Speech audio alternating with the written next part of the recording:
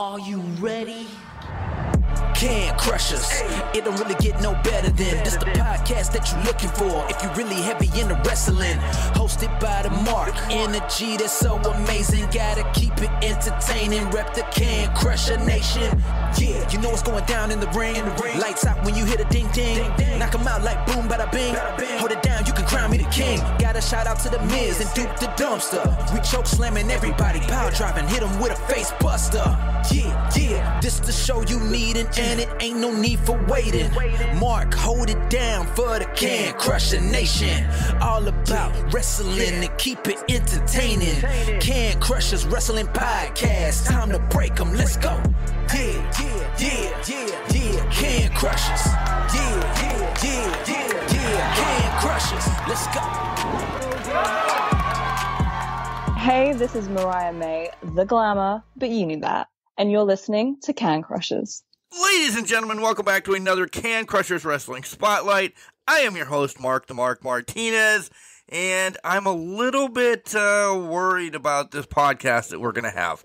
This man is definitely smarter than me. I mean, his initials are MIT, so that within itself is so much that I had to think about it for a while. It's Mr. Intellectual Tavius coming on the show.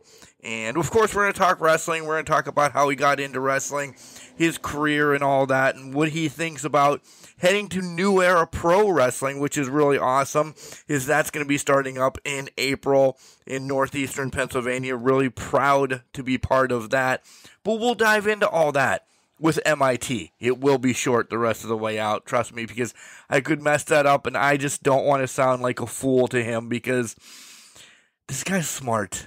In and out of the ring, this guy is smart, uber athletic as well, but I'm not ruining the podcast, so we'll get there. Of course, you know, we have to do our due diligence and pay the bills and yada, yada, yada, stuff like that. So I'm here to tell you, it is Royal Rumble season. You want to order a shirt? Definitely is not going to be here by the time Rumble rolls around on Saturday. But if you want to order a shirt, maybe the new Royal Rumble shirt that you see on Saturday, make sure you check out our show notes. We have a WWEshop.com affiliate code, and it helps support us. We're very transparent with our codes on here, okay? Sometimes you'll get a discount, sometimes you will not. It depends on what you buy. But if you know, hey, I want the new Rumble shirt, or I want the new Cody shirt, or so on and so forth, use it. Help support one of your favorite podcasts in Can Crushers, and buy it. You may get a discount, you may not. Also, Al Snow and the Hooligans down there at Collar and Elbow are producing amazing shirts. Support them. Really support them. I've had shirts from Collar and Elbows for years now, and it's just like the day that I got it. The material's awesome. It's super soft. It takes a beating. There's cool shirts. There's a Dusty shirt. There's a Macho shirt that has Al Snow and Head on it. There's Good Brothers stuff. They have a lot of shirts that are in remembrance of people, Animal, Shad. The list goes on. And all those proceeds go back to their families. So that's really awesome. Shorts, hoodies, all that cool stuff at Collar and Elbow. And our promo code, once you pick everything that you want, a little box will pop up. You know how promo codes work. Type in Can Crushers. Capital C in Can, capital C in Crushers. It's all one word smashed together. And you'll save 10% off your entire order, and you'll help support the podcast. Guys, our new store is opening. Check out everywhere, pre-recorded. By the time this comes out, our new store will be opened, and you'll be able to see the link on our Facebook. It'll also be in the show notes and everything like that. So we'll have some shirts and hoodies available now. New merch to come soon. Maybe some old merch to come. Maybe some random stuff to come. But make sure you check out the Can Crusher store as well that is now open by the time this podcast comes out. So make sure you check it out. Where can you find us? Oh, anywhere. On socials, we're on Facebook, X, Instagram, Threads. We're there. And where can you listen? Well, you're listening on your favorite device right now, essentially, app, whatever, Spotify, iTunes, Google Play, Alexa, IMDb, Boxcast, the list goes on. And don't forget about Podurama. Right now, Podurama, if you sign up for a lifetime membership, you'll get 50% off. Okay, so that's really cool. Podurama, it's an app. It's available on every device. It's seamless. If you're listening on your Apple device and you switch over to your, Android device or your laptop or whatever, it continues to go right where you left off. It's a really cool app. I've been listening to it for a while now. Of other podcasts that I listen to, and it's really cool. So make sure you check out Podurama if you're in the market for something like that. All right, we're getting set. Al Snow's going to be back here in about a second to tell you more about collar and elbow, and then when we come back, MIT is we're going to get into his life in professional wrestling, and who knows what else. He'll probably show me up on something. Wrestling. A love and a passion we all share. I've started a wrestling brand. The wrestling brand. A brand founded on the aspects of wrestling. Two entities working together to create a product that connect emotionally for people everywhere. Collar and Elbow is the brand. Passion and love for wrestling is the drive. I am Al Snow, and this is Collar and Elbow, the wrestling brand. Hey, it's Lifeguard Ross here. There's no running whenever Can Crushers is on. Welcome back to Can Crushers, folks. You heard how intimidated I am about my guest. He's coming on. He's definitely smarter than me, but we'll still have a nice conversation. Mr. Intellectual Tavius. MIT, how you doing? I'm doing good, sir. How about you? I'm doing well. I really am. I know you're in PA, so let's just call a spade a spade. How are you taking this weather that we're having the last couple of weeks? Well, I mean, the weather's been a little interesting, to say the least, besides, wearing 5 layers of clothes to try to stay warm. But other than that, I've been staying inside, just trying to keep in shape. The kids running me around, so they keep me in shape, too. Yeah, that's more than dad to dad. That's sometimes more than wrestling, right? Yeah, basically. All right, let's do the rewind to dive right into wrestling, because this is the meat and potatoes of Can Crusher Spotlight. We like to find out how you got into the business, yada, yada, yada. But when you were a junior, MIT, essentially, who showed you wrestling? Mom, Dad, Aunt Sally, Uncle Joe, a cousin? Like, how did you find this crazy sport? So pro wrestling got shown to me by my father, who actually is a professional wrestler. He wrestles for a company called PAPW out in Connecticut. So I had been into it since I was probably 5 years old. So that'd bring us to like 2002 era. So like kind of the end of the Attitude Era a little bit. But I also went and would watch back into like the late 90s, early 90s, all that stuff. So we'll get to the TV stuff here in a second. Clearly, I don't do homework anymore on guests, or I possibly would have known that your dad was a professional wrestler too. Need to get him on the show. That would be awesome. So did you go to a lot of events with him? You were always then around this business. So ironically, my father didn't get into professional wrestling until his mid-40s. So he got into it then. I had always been into it, never went to a live event, actually, surprisingly, until I was actually in the business. Really? Yeah, it was kind of funny. So I went and found out Dad was in the business, and I ended up moving up to Connecticut for a little bit because I had a job, a different job up there for a little while. Was doing that and kind of was like, all right, I want to get into the business. I'd been to a couple of the shows for PAPW. And started training. And I think like 6 or 7 months into training, I went to a show with one of my buddies up there and went to a show with him. And I was like, all right, like this is even better than what it looked like on TV. But yeah, so I've only ever been to a couple of actual WWE live events, but yeah, I've been in the business because of my father now, since 2018. Nice. That's awesome. There's always a dad moment on the show, and you hit it early because I love that's the connection that fans don't know about you. And I love, listen, we all know about Randy Orton and Sasha and da-da-da-da-da. Indie stars don't get their flowers like this, and this is really cool that you're kind of, the rest of the podcast will be about you and things that you've done and everything, but giving your dad flowers right now is really awesome for me. Big smile across my face, by the way. And well, also what kind of made it cool too is like Dad was a partial owner with the company, so he at the time he had a pickup truck, so he was the one dragging the ring around. He was driving the ring, so like my first intro into the business was like loading the ring up, breaking the ring down. Like I just did ring crew all the time, and I just got used to like, all right, I had to get up early, make sure we were getting everything ready in the truck, and then get the truck to where the ring was or the trailer was for the ring, and then load it all up, bring it to the venue. So that's what I was doing my first couple months there. Sorry that. And then eventually just started training. And then while I was training, then would still do that with my dad. Like show days, I would go down. Even though I was on the show, I would still go and be driving there 4 hours before the show even started to get there with the truck. That's awesome. That's the life that I wanted to live. It is. But I'm happy this way back here now. But if your dad only started in mid-40s, that's where I am. So maybe there's a new era of something coming around that, I don't know, maybe I can jump in the ring, right? Maybe, you never know.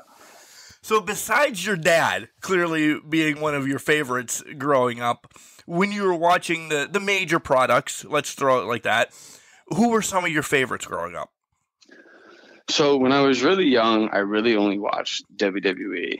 When I got into like my teenage years, I got into TNA. Yeah, it was TNA then. Before it switched to Impact, and then now back to TNA. Are you happy about that, by the way? I am happy. I am too. I'm a TNA kid. I grew up TNA. I grew up with like Samoa Joe, AJ Styles, like all those guys on there. So I loved watching it then. So then when it switched to Impact, I kind of lost a little love for it and didn't really watch it as much. But yeah, so I kind of got into that a little bit. So it's really just I'd watch Monday Night Raw and SmackDown, and then I would watch TNA, which was like on Thursdays or like Wednesdays or something. And then other than that, I didn't know anything about the indies. Like I didn't know about the indies until I got into indie wrestling. So like, I never watched any. And then once I like got into indie wrestling, my buddies were like, "Oh yeah, like this guy," and I'm like, "Who are you talking about?" And they're like, "The other indie guys." I'm like, "What do you mean?" And like, there's big name indie guys. I'm like, "No, they're just in the mainstream." And they're like, "No, there's indie companies that are really big." So then I started learning about like guys like Ospreay, who then went to New Japan. But then I learned about like the early stages of Ricochet and early stages of Seth Rollins and Samoa Joe and Drew when he left WWE and went to the Indies for a while. And then like when Cody was on the Indies. So that was when I really got into like ROH and a lot of like the big, and now I watch like IWTV all the time. I watch honestly more independent wrestling than I do mainstream wrestling, to be honest. I watch a lot of Wrestling Open. Yeah, I agree. We're just bouncing back and forth. This is horrible because this is going to be like he's just copying MIT right now. But your story is the same as mine. I mean, clearly a little bit of age gap, but we didn't know anything about the indies up here either until there was a show about 2 hours away that were bringing in some legends who were not going to be in the ring, but they were signing. But then they said it's sponsored by, it's defunct now, XYZ organization that has shows every month. They're like, what are you talking about to have shows every month? This is like a one-off card, yada, yada, yada. And they were passing it out, and that's where you just stumble across it. I mean, it was 90s for me, so I'll throw it out there that there wasn't internet or anything like that. You just had to be in that city to know that they wrestled there all the time because it wasn't coming 2 hours away. You didn't know about it. There wasn't any way of... So we just kind of then followed them around that way and anything, and that's how I found the indies. I don't know anything about the indies. I mean... Corey Graves was wrestling in Pittsburgh, an hour and a half, 2 hours away forever. I watch his matches now, but I didn't know that. It's crazy. Yeah, no, see, that was the big thing for me because my mom and dad didn't live together from when I was a kid. So, like, my mom wasn't the biggest fan of pro wrestling. So, like, I would watch pro wrestling with my dad when I'd be with him. But then, like, I'd watch it by myself in my room. And, like, that was really all I saw. So, like, my mom wasn't really big. Like, and, like, the town I live in is, like, literally a town of 1,200 people. Mm-hmm. and the closest city is Scranton, which is 45 minutes away. So like to drive, we never really looked to see. I never really looked to see if there was any shows out there, and I never thought my mom would want to take me to one. So like I only ever watched stuff on TV. Like I said, that's how I really didn't get into any indie stuff. And then once I got into the business, well, then I was traveling around with my buddies to shows just to go see shows. Yeah. Yeah. I'm telling you, and I'll say this, and it's not because I know you personally or anything like that. Some of the best wrestling is on the indies. Like, I love the products of AEW, TNA, and WWF because, listen, their production value's amazing. But when you get down to it, you know, the way that you guys or gals put the shows together are phenomenal. And it's more meet and greet. It's more to know MIT before he blossoms into the X Division champion or wherever, and we'll get to all of this, wherever he's going to go here in the near future. You get that personality on the indies. That's why I always say support the indies. No, yeah, exactly. I mean, and that's why I always have like hashtag support local, like on all my stuff, just because to me, I mean, honestly, there's been times I think you can get more atmosphere and energy out of a room of 400 indie fans that are packed up against the edge of the ring than you can in a stadium of 18,000 people. Agreed.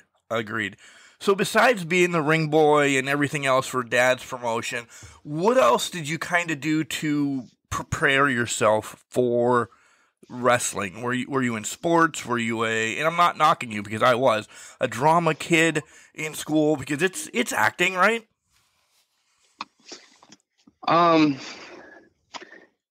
There's parts of it, yeah. I'm one of those guys where I don't really consider myself, I guess, a performer. I look at it as a wrestler. I was an amateur wrestler in high school. I played football and I ran track. I did a little bit of lacrosse in college for a club team, but other than that, I mean, I lifted. I've always been like an active person. I've always wanted to stay in shape. So I did a lot of lifting. But yeah, when I got up to Connecticut, I mean, I was only up there a month and a half. And before I said I wanted to get into the business, but like I had been lifting a little bit, but not as scheduled and religiously as I did once I actually got into the business. And after I got through my first couple of days of training, then I was lifting 4 days a week and then training 3 days a week and eating 3,000 to 4,000 calories a day. And I went from, when I got up there, I was 170 pounds. And I think by the time I left, I was at 187. All muscle though, not like my muscle, my gut. Well, that was also back when I still drank. I don't drink anymore. I've been clean and sober now 5 years, or going on 5 years. And congratulations, March. Thank you. That's awesome. So, that is really awesome. I had a little bit of a beer belly and stuff back then, so I always wonder now if I got back up to 190 again. I think I'd look a lot better now than I did then. So you threw some of my questions out the window, kind of, and that's okay because I got the dad moment of like, how did you find the company? Essentially, it was through Dad, and what did your family say? So Dad clearly okay with it. When you tell Mom you're getting into wrestling, though, how did she really take it since she wasn't a fan? By that point, because I was already, I was 21 at that point. Like she wasn't. She was like, whatever. Like I had a job. So like she knew I wasn't just using like just professional wrestling. Like she knew I had a regular job and this was just like my thing I did on the weekends. So she was cool with it. She was a little like, I don't know, because she wasn't a big fan of it. Then once she started seeing pictures and videos and not of me training, but actually just me working matches, then she actually started to become a fan of it. And she was like, wait a minute, like you're actually really good at this. And I was like, I told you, like, see, this isn't as bad as you thought it was all these years. Now she's helping you make merch, right? No, my mom doesn't yet. My mom gives me ideas. She does give me ideas, like, oh, you should do this or like this, and I do keep them in a file in my head and stuff like that. Just gotta find the time for the money, and kids sometimes take a little bit of the money, but the kids come first. So a little bit of the money, come on. But no, yeah. So once, like, she's been to a couple matches of mine. She was at the first Smash show I wrestled up here, and she went to another show after that.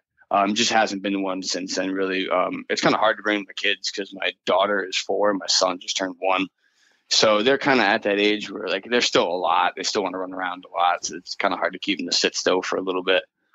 Yeah. They're even worse at 17, just to let you know, for the years ahead. You just wonder where they are sometimes. So, yeah. So let's talk about training a little bit, because yours is a little bit different. You had the mindset that you kind of knew you're getting into. I'm sure there wasn't, and I'll say this, wholeheartedly, I'm sure there was never a moment with you then that said, this was cool, but I don't know. You were just all in all the time, right? Yeah, no, there was never a day I didn't want to do this. I mean, there's definitely days, I'm sure everyone else has said, there's definitely days where it's like training just sucks. Or just like, some days you take more bumps than others, so you're just sore than others. But I don't know. It's just, I love this stuff. I love this kind of stuff. I love getting pushed. I love that, like, a sport. I mean, I consider it a sport that is going to push you and try to break you. And this is definitely one of those things that, like, I have horrible anxiety. So, like, doing this for me is a huge thing of, like, getting out of my comfort zone and, like, get past the anxiety, go walk out through the curtain. And 90% of the time, the second I walk out through the curtain, I'm fine. But you see me before, I'll be sweating. My heart's going through my chest. Which I always hear, like, if you lose that, you should probably stop. Yep. So I guess it's good I haven't lost it yet. MIT, it's the same way with me. I'm in and out of that curtain 100 times a night, essentially. But that first time, I'm like, I wonder if anybody else wants to announce for the night. I don't know. It's just that little bit of, and then the song hits, and then you kind of peek out, and you kind of get jonesing a little bit. But once you cross that curtain, that crowd just engulfs you in anything else. It's just, I always say this, and I don't mean it mean, but it's a sickness that we have, that we just love it so much that we do it for the fans. We do it for ourselves. We do it for, our pseudo sicknesses and everything, to go out and showcase who we really are, right? It really is. And honestly, I could agree with that wholeheartedly. I mean, because a lot of my friends even too, like, they'll bust my chops. Like, oh, you do that pro wrestling stuff, that fake wrestling? I'm like, yeah. And I blow it off. I'm not the guy who's going to sit here and fight to the death about it, because a lot of them follow me on social media. So I'm like, yeah, whatever you say, just watch the videos.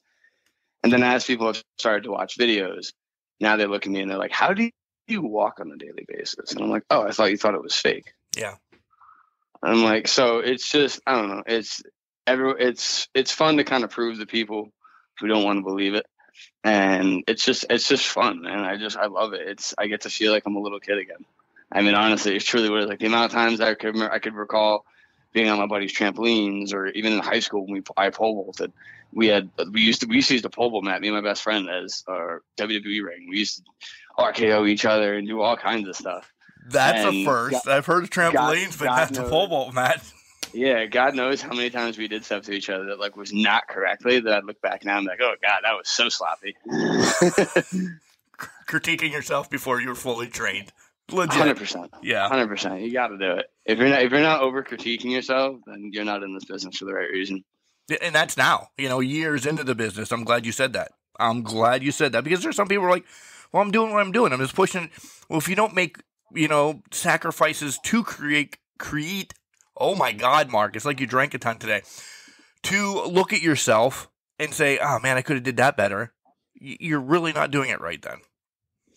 No, yeah, and I mean, it's funny, the amount of times I've come from backstage and looked at people and they're like, oh my gosh, that was great, and that was match tonight. And I'm like, it was all right. And they're like, what do you mean? That was amazing. And I'm like, nah, I just felt a little off.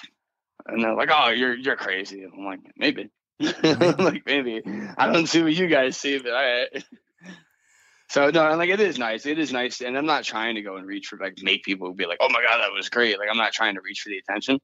It's just, I know what I'm capable of, and also just of when I did take time off for a little bit. So there was a little bit of time where from 2019 to 2021, I didn't wrestle a match. COVID had a lot to do with that as well. COVID, and also just where I was at in life at the moment. I was in the beginning stages of my sobriety, but also just starting a family. So I was just trying to go and get used to being a dad first before I was like, all right, can I really commit to being a dad and then pro wrestling? Because I'm not going to go and do this and not do it wholeheartedly and not put full effort into it. And it's great because my mom does help me out a lot, and she'll watch my kids for me so I can go to shows. But yeah, it's definitely one of those things, man, where if you're not in, don't do it. It sounds like you have an amazing support staff around you to be able to do this. So kudos to mom and everybody else that helps you out. Oh, 100%, man. I mean, without them, I wouldn't be able to do this again. I mean, I didn't think I'd even be able to get back into it when I did. And ironically, Dustin Waller had a match. I trained with him up in Connecticut when I first broke in. Me and him broke in together. And when he was coming down here, he was again having a match up in Connecticut or up in Hazleton over at Sanctuary. So I drove out to Sanctuary and brought my gear with me. And I was like, I hadn't done it in like 3 years. And I was like, all right, like maybe I'll just try it. And Trotsky threw me in a match with 2 guys I trained with in Connecticut because 3 guys from Connecticut came down and I ended up wrestling. And then they were like, do you want to get into it again? And I'm like, all right, I'm in.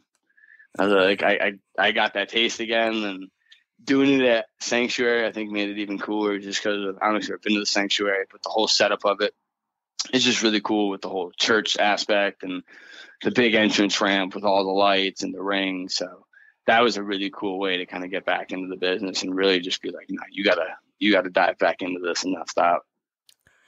So that's your first match back, essentially. What about your very first match? How was that? How were your jitters? Do you feel, and see if you answer this correctly, and I'm sure you will. You're a humble human being. Do you feel you were ready? Because there's times that people are in the ring way before they're ready. I felt I was ready just because I knew how much time I had put into it. I was, like I said, I was practicing. I was training, not practicing, but I was training Monday, Wednesday, Saturdays for 4 hours. And then Tuesday, Thursday, Friday, Sundays, I was in the gym for an hour and a half. And then it would just consist of eating just 3,000 calories a day or more. And that was all. And then I go to work. So that was all I did. So just living it and I would study matches and study all kinds of stuff from indies to mainstream to old stuff to new stuff. So I got into a lot of Japanese stuff that I never thought I'd even be into.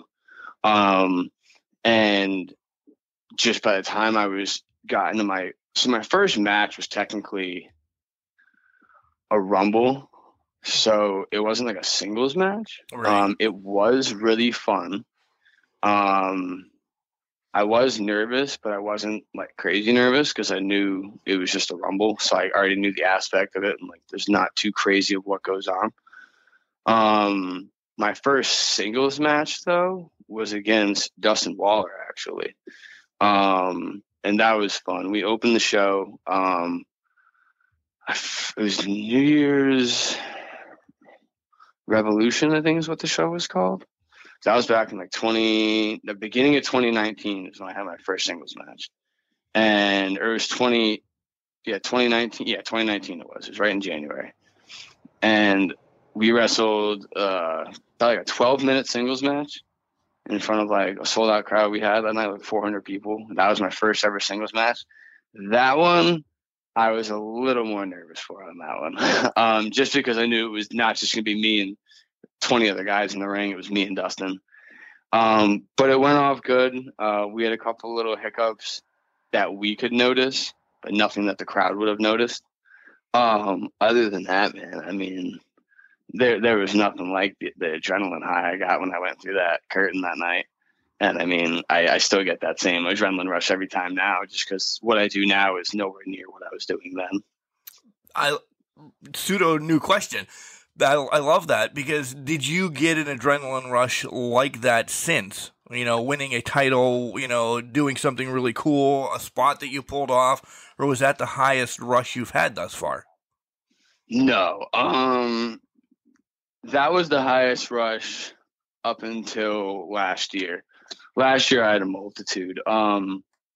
It started when I wrestled Ricky Price, not last year, but it would have been the Smash Master show in 2022, where I pulled off a over the post dive to the outside.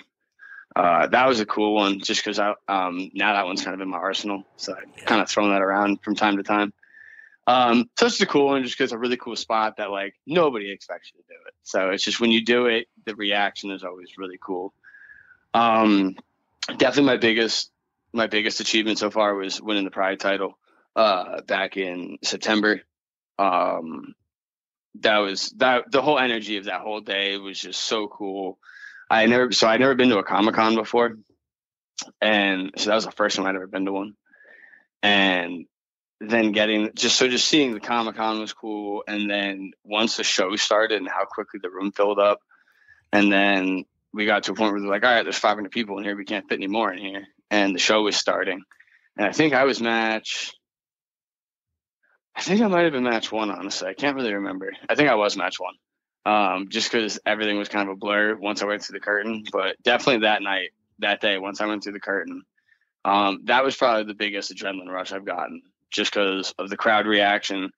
They were firing on all cylinders.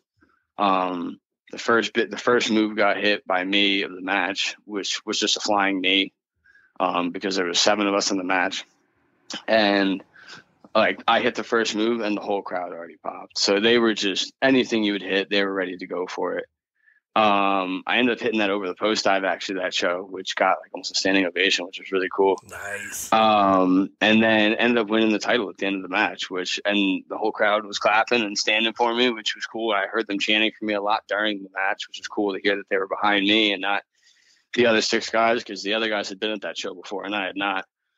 So it was just really cool to have that kind of like underdog kind of support behind me and just rock and roll with it. But yeah, man, once I got that title, it was cool. And I've had it since, and I defended it once, not against the original guy I was supposed to defend it against. Came down due to sickness. I was supposed to actually defend it against 3 different people, but each guy got hurt and or sick.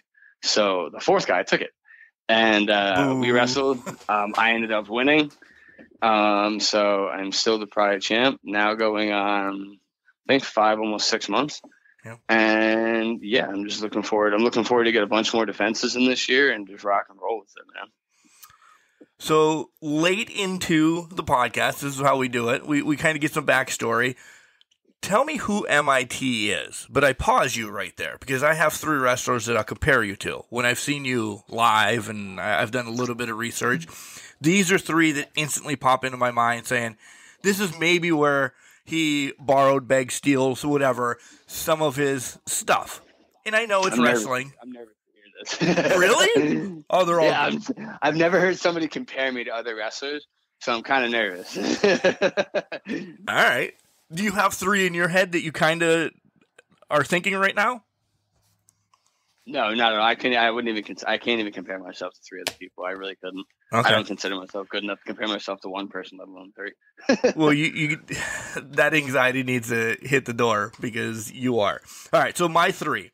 I got Sammy Guevara, I got HBK, and I have the Hardys. The Hardys clearly because you're crazy, you're doing stuff like that. You're doing the dives, you're doing this, you're doing that. Sammy because you're fluent. Okay, Sammy is my man crush. Everybody's heard that on Can Crushers. He's my man crush.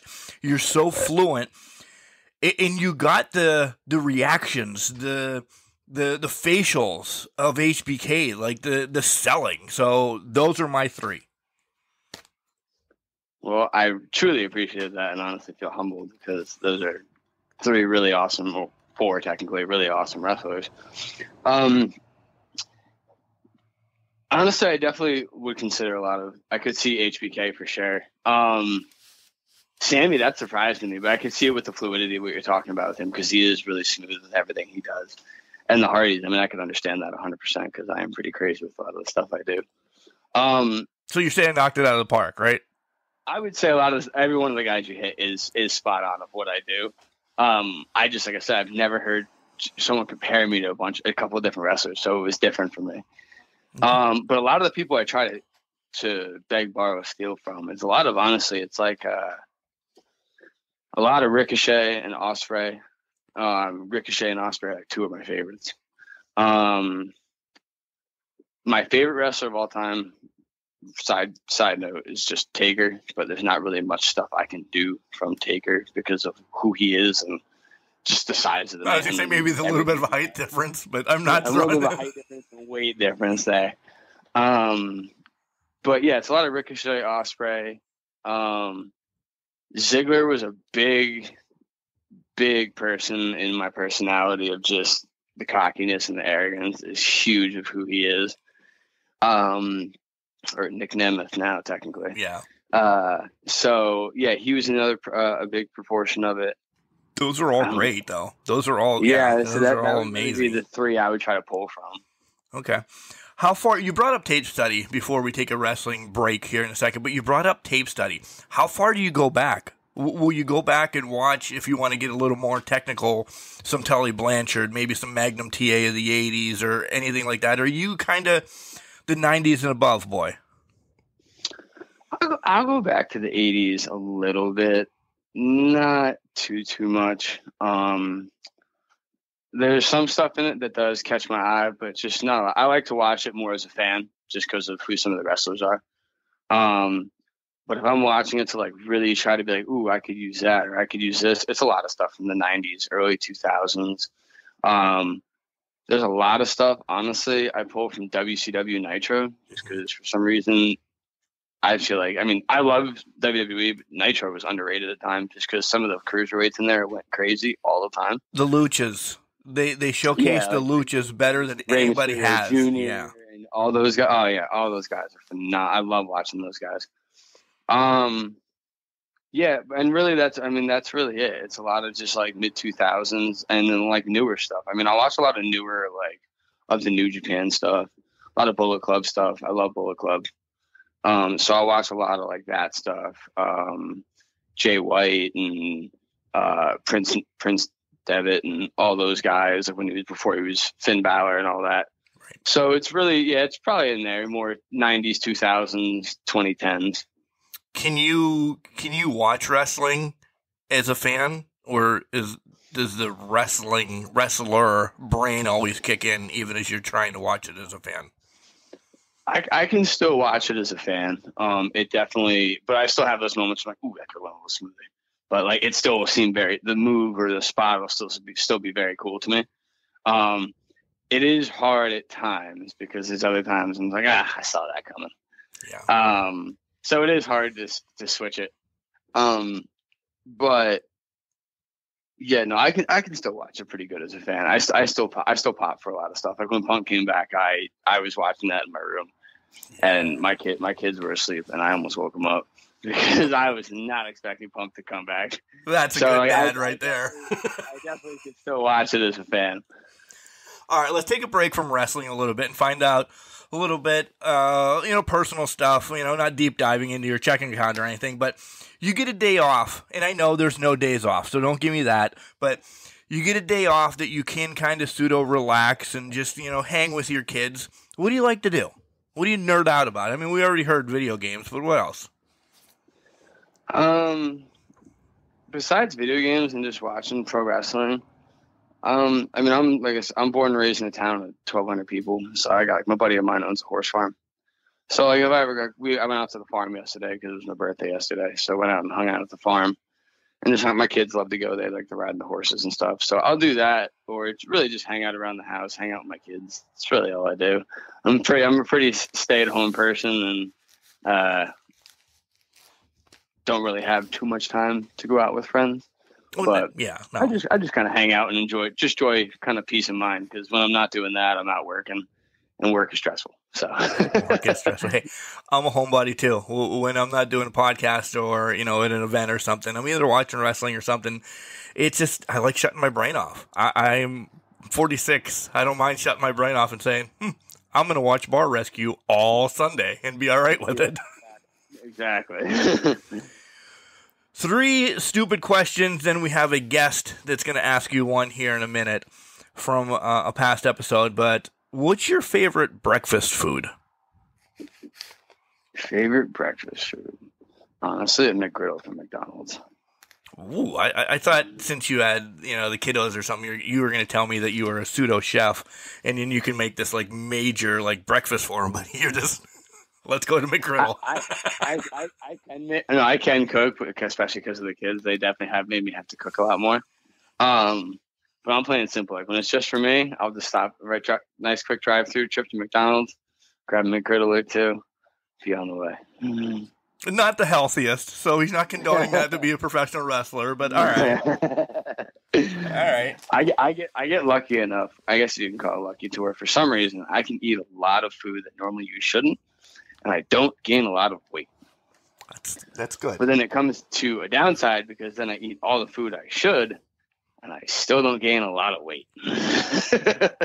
So it's a vicious cycle. Let's find out if you're a sociopath or not. When the kids is that bad? Maybe. Sometimes. Family-oriented, yes. When the kids want cereal in the morning, how do you make your cereal? Oh, you got it for the cereal and then the milk. Are you effing kidding me? You're right. I would say if you pour it in the other way, you crazy. Yeah, that's what I mean. Sociopath. You're not gonna get everything. Not all of it's gonna get covered with milk. It's gonna float. No, you can't do that. You gotta put it in first, and then you gotta stir it up a little bit, make sure everything's coated with milk. There's past guests that has put the milk in first and then put the cereal, and it's just Gross. It blows my mind. Gross. So you're part of the think tank, okay? Kind of a little bit of a wrestling question, but if you could have a new member, and of course this is fantasy booking, some have passed, who would be the next member of the think tank? Bobby Heenan, the genius, Lanny Poffo, or who's the third one I wrote down? Oh, Dean Douglas. Honestly, and I don't care what anybody else says, I'm a huge fan of the man's work. I gotta go with the brain, Bobby Heenan. Yeah. I don't care what anybody else says. I mean, don't get me wrong, the other two guys are great choices, but I love the work of the brain, Bobby Heenan. Just his reactions and everything he does as a manager and working, it's just phenomenal. Yeah, that was kind of a layup. Once I had Heenan, I'm like, oh man, I have to come up with two others. in the brain, like how is that? Like that's perfect right there. Right. All right, let's send it to the past guest so she can ask her question. This is the Cobra, Katrina Cree from Montreal, Quebec. And my question is, you find out you're about to die tomorrow. So what is your last meal? Ooh, find out I'm going to die tomorrow. What's my last meal? Honestly, a nice tomahawk steak, some mashed potatoes, carrots. I like how you threw the carrots in. Carrots are underrated. Carrots are underrated. I've been a huge carrot fan, like a huge carrot person since I was a kid. I've always loved carrots. I can eat a pound of carrots if I wanted to. Nice.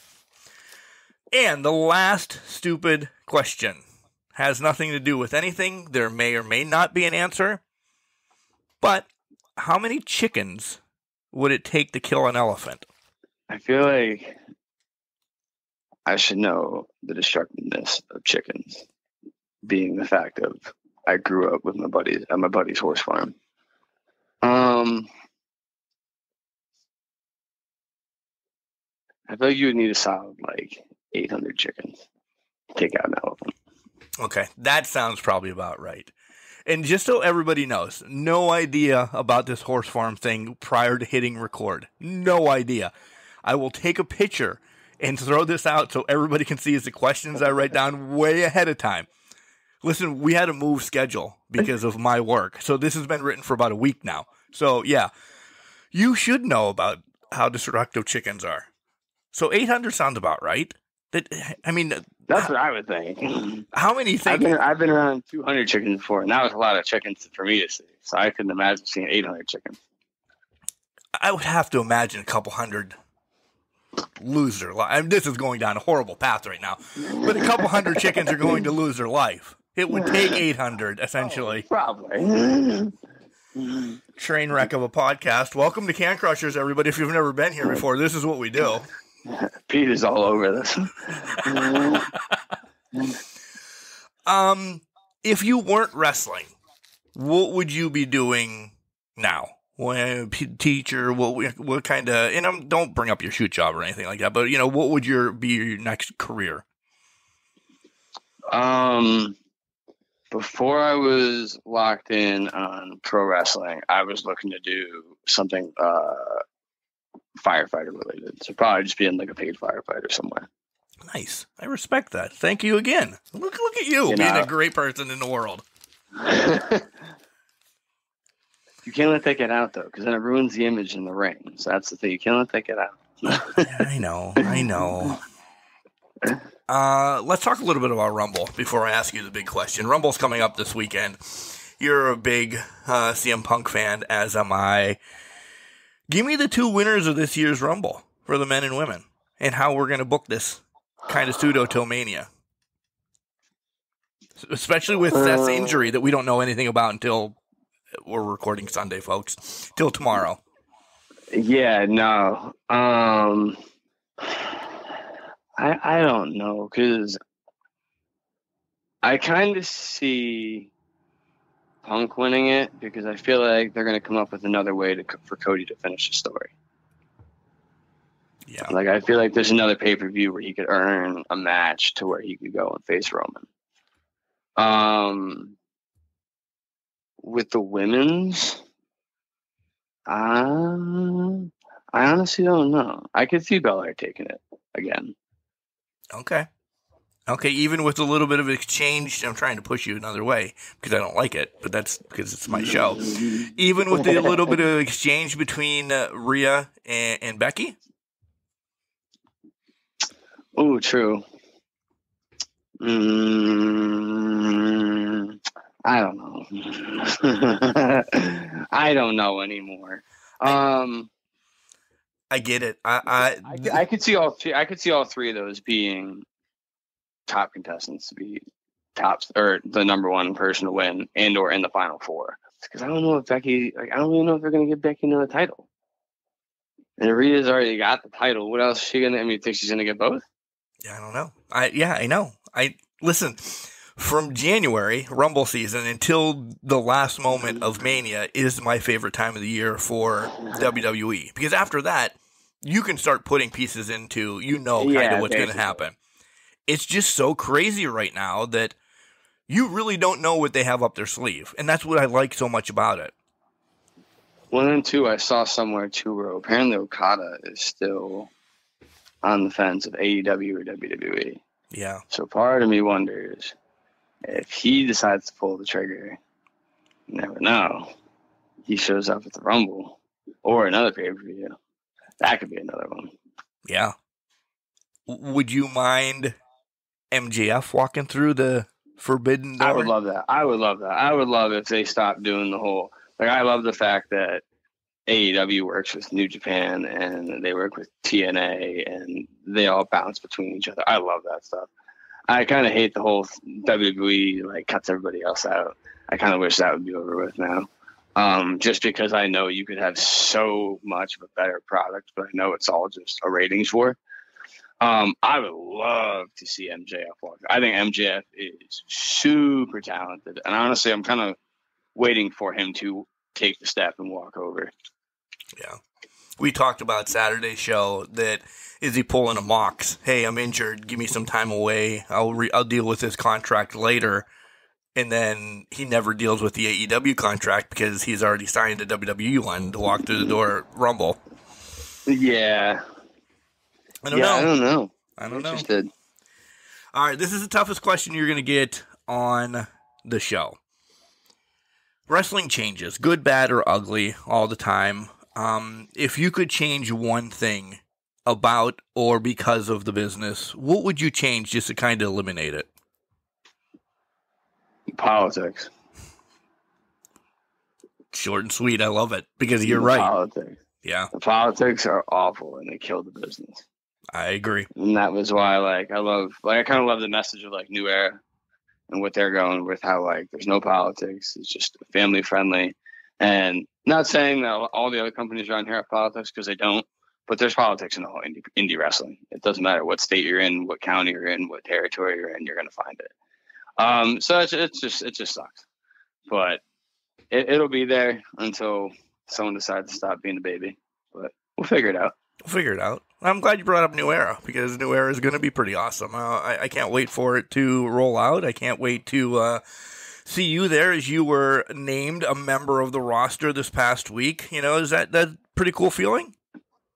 No, yeah, it was pretty cool. It was pretty cool to see them announce me and let me know, announce that I'm the Pride champion, and hopefully I get to defend it there, and we'll see where that goes. I think hopefully we can have another really cool roster. The roster already is starting to line up a bunch of stars. I mean, can't get much better than that. Yeah, as long as we keep maybe some dirtballs like Nathaniel and Donnie away from it, would probably be all right, huh? Well, who knows? Maybe now they're going to be dads. Now they might have to, maybe not. Maybe we might be able to keep them away for a little bit. Yeah. What's the best advice you've gotten behind the curtain, or, kind of maybe even from Dad that, started wrestling a little bit before you? Slow down. I go way too fast. Have you heard that a few times? Yeah, I've heard it a few times. Yeah. Okay. I think it's just the adrenaline rush. I'm just out there doing my thing. I've definitely had a couple people just tell me that I'm really quick. I've had some people tell me I'm a little too quick. I need to slow down. Along with that, I don't know. Just probably just be you. Don't do anything stupid.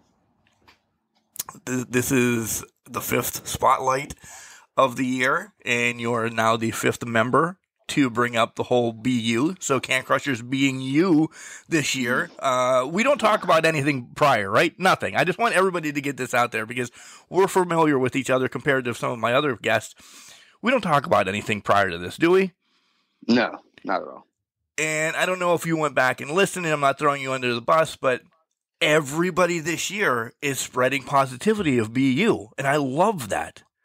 It just makes me feel good, and I hope it's you guys doing the same thing to wrestlers that want to come on the show or listen to say, who is this guy, It's just positivity, essentially, right?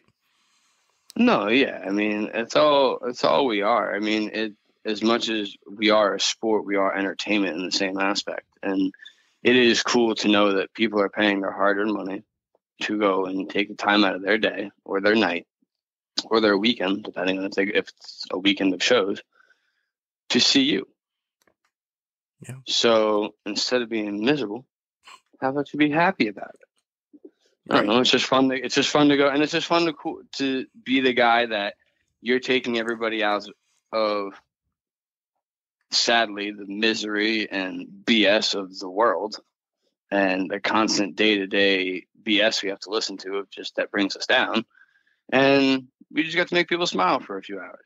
Yeah. So it's just a fun time, man. It's just cool. And like I said, I grew up watching wrestling. I grew up smiling. So now getting to be on the other side of the smile and seeing it, or frown, depending on which promotion I'm at, depending how the day's going. But getting to see that reaction is still really cool. What are your goals for, it's early January, essentially middle of January, whatever you want to call it. What's your goals for the remainder of 2024? Belts. I want belts. I got one and I want more. Oh, now you're getting greedy. I'm always greedy. I'm competitive, man. That's it. If you're not competitive in this business, if you're not ready to be at the top, don't be in it. Agreed. I want belts. I want to be in new promotions. I already got one locked in. I'm hoping to get a few more locked in. I just want to do a bunch of matches, man. I just want to meet a bunch of cool people and just have some bangers and just have some good times and just make some memories, man, and get famous. Any states that you'd like to check off or anything like that? I know you're going to say all of them, so don't give me that. Stop. That's my answer. Because, yes, I know you want to hit all 50 states this year. That would be freaking amazing. I would support you 100%. But is there any place, because, locally that you want to branch out to, where no matter what, I'm getting to California this year or something like that?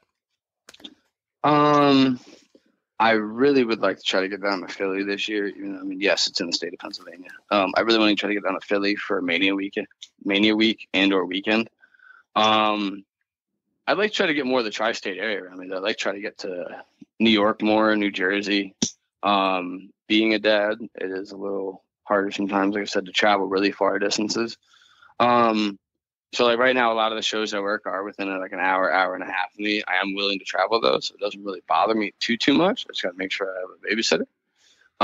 But yeah, definitely try to get to New York, New Jersey, maybe a little bit of like Delaware or Maryland, something. I don't know. Whoever wants to book me, hit me up on Instagram, Twitter, Facebook. Let's talk.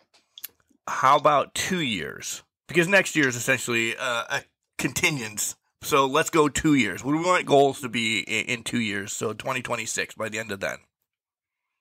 And if you say more belt, I'm going to punch you through the phone. All the belts. I definitely want to be PWI singles and tags. I think that'd be a really cool goal to be in there for. I definitely would like to try and work for a bigger company like MLW or OVW. OVW, doesn't matter. One of the bigger, not necessarily like a TNA or something like that. I know that's harder to get jobs on, but one of the bigger indies promotions. Like I said, hit me up. Let's do some work. Let's do some talking. Let's figure it out.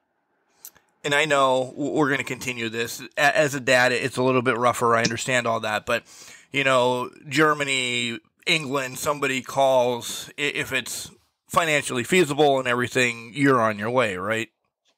Oh, 100%. 100%. I would love to travel out of the country to go and wrestle. I've never been out of the country to begin with, besides like going to Puerto Rico or Canada, which, I mean, Canada's technically connected and Puerto Rico's technically supported in 50 states. So, yeah, no, anything out of the country, I'm there for it. As long as it's physically possible for me to do and I'm able to take the time off from the kids for a couple of days, I'll be there. Okay, so this is definitely one of my favorite questions, and there's caveat to this. Your dream match, but where do you want it, who do you want it against, and what stipulation? I get that all the time when I ask this question. Like, I thought this is something that a wrestler always has in their mind. But everybody's like, I don't know. Not at all, because I get, I did a 2024 must-have matches, and I think I put less people on it this year than I did last year, maybe the same amount. And I see some people do like 30, 40 person list, and I'm just like, I can't, because I could see someone new that's only 3 months into the business pop up, and I'm like, oh, I want to work that guy or girl. So it's hard to think. Does it have to be an indies wrestler? Or it could be anybody? It could be anybody. Yeah, we reincarnate people as well on Can Crusher. So if somebody that passed, we'll bring them back for the match for you. It's a dream match. Anybody, honestly, right now, if I could pick somebody, it's got to be Ospreay. I would want to work Ospreay. Honestly, I'd be cool with just a singles match. Just a singles match, Ospreay, no crazy stipulations, just one-on-one. I just want to just be in the ring. I just want to sit underneath the learning tree for a little bit. Do you want it in stateside, at like maybe Madison Square Garden, or do you want it Kirken Hall over in Japan? Ooh, yeah. I would want MSG, honestly. MSG from like has my heart because of like the early 2000s wrestling and just the short garden entrance that they used to do that they don't do anymore. Yeah. So yeah, I'd have to go MSG. MSG is such a cool place to me. Yeah, it really is. I've been there for one wrestling event. It was non-televised, non-anything, essentially. Just a real house show. And it meant so much to me. It was like, oh my God, this is where... I've been there more to watch basketball games and this, that, and the other than I have wrestling. But just walking in there, you know the history. I'm like, oh. So, yeah, I get it. All right, this is your time. Tell everybody where... maybe where you're going to be in the next couple of months. We kind of sporadically said that already, but where you're going to be, your socials. Do you have any merch if they want to reach out to you to buy something? Yeah. So next couple months, I got right now it's just Smash Master in February, but then I got another one for Smash in March, and I have 2 in April right now. One's for NEPW and another one's for New Era, one's for Smash as well. I might have another one actually in March. I'm trying to go for actually over in Rochester. So hopefully I might be checking off that New York list already. Nice. But yeah, so hopefully in the next couple areas, right around here, basically. I'm always messaging people though and trying to find other bookings. Socials. I got Facebook, Instagram, Twitter, or X, whatever you want to call it. I call it Twitter. Yeah, I do too. I don't like calling it X. It just sounds dirty. I grew up with it being Twitter since 2006 when it started, and that's all I know with that. So Twitter and Instagram are at it's Tavius. Facebook, because I can't use my wrestling name as a Facebook name because it's descriptive words and not like a real name. So it's just my shoot name, which is Jackson Murray. But it has Mr. Intellectual Tavius right next to it, so you'll know it's me. So yeah, you can find me on those three. For merch, I do have t-shirts right now. I only have them on my person. I'm working on a pro wrestling tees. I'm also working on trying to get a couple more designs for merch, which are these shirts. Hoping to try to get some stickers, maybe some keychains and stuff. So we have some ideas in the works. Just trying to go and get the balls rolling and get some graphics picked out. Nice. Did I forget anything? Do you want to announce anything? Do you want to chat something else real quick, or is that good? Nothing else that I can really say. I mean, besides the Pride Belt, if anybody wants a piece, hit up Miguel at Frontier Pro Wrestling and let them know, and we'll do some work and try to get a match going. I'm trying to defend this title a bunch of times this year. I'm trying to be a working champ.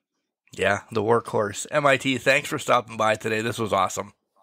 Of course, man. It was a pleasure. I've been wanting to get on here, and I'm happy I got to do it. Hey, this is the Cardinal Nick Thompson. I loved being on the Can Crushers Wrestling Podcast, and I hope you guys loved listening to me. If you want to listen more, keep listening for future episodes. Ladies and gentlemen, MIT.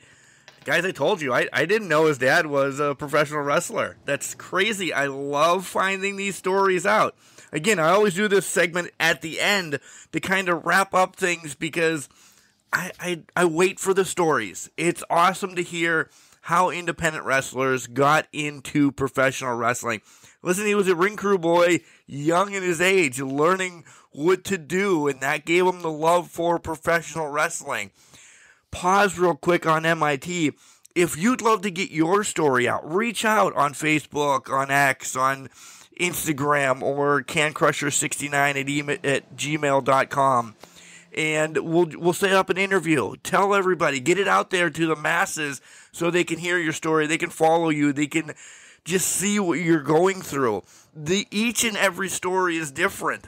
I didn't know anything about MIT. Saw him in passing a couple shows. Hey, man, we have to hook up, yada, yada, yada. We didn't talk about any of this. And I love that he came up with about 800 chickens to take down an elephant because I was thinking more like 1,000 or something like that. And not to get gruesome again or anything, but yeah, a couple hundred would probably go to the wayside.